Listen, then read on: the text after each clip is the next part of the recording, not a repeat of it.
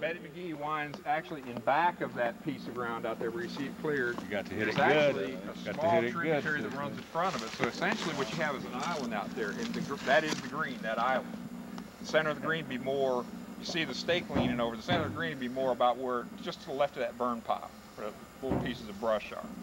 And usually the Betty McGee's running a little bit better. And you got, you know, it's making a little bit of noise and you see little stuff coming around it left-hand side. So that's what you have here, just a beautiful little natural, you know, everybody has island greens. Well, we got an island green, but it's totally natural, it's already there.